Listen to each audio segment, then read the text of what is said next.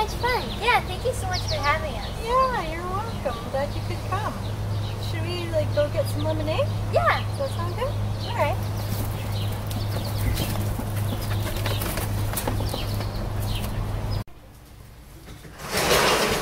Lemonade sounds so good. It does. Yeah, on today's hot day. Jason! Oh He's my gosh. dead! What must have happened? Well, if he's dead, it must be one of us. And it's not me. It was you! You came in the house! What? No! All right, fine. I came in the house. He was just reading his book on the couch when I came inside to get a drink from the fridge.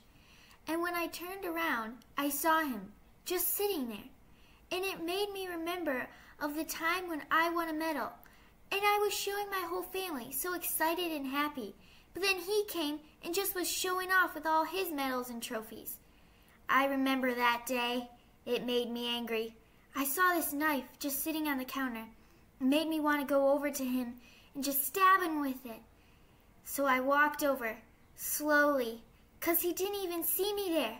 I was just about to do it when I realized that wouldn't be the right thing to do, so I walked away. So see, I didn't do it, but maybe you did. I saw you go into the house. Okay, yes, so I did go in the house.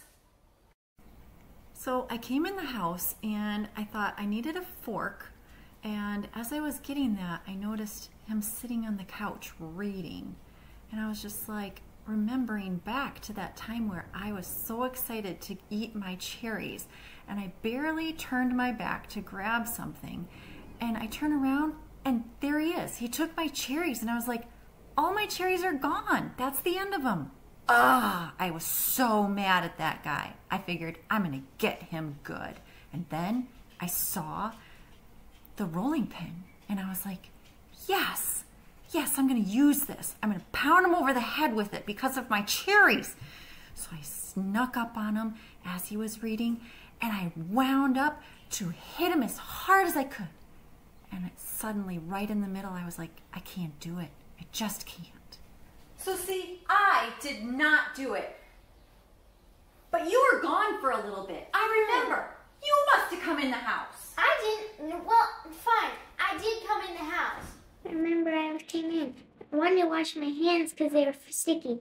And then I looked over, saw him. He seemed so happy sitting on the couch.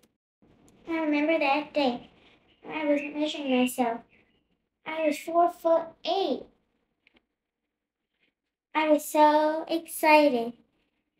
And then he came over with his big, tall body, bragging about himself. I was so mad. So I looked over, saw the vase. I thought, I'm going to smash it over his head. So I snuck up on him. But then couldn't do it. And it would be wrong. So see, I did come into the house, but that doesn't mean I did it. Well, then how did he die if none of us did it?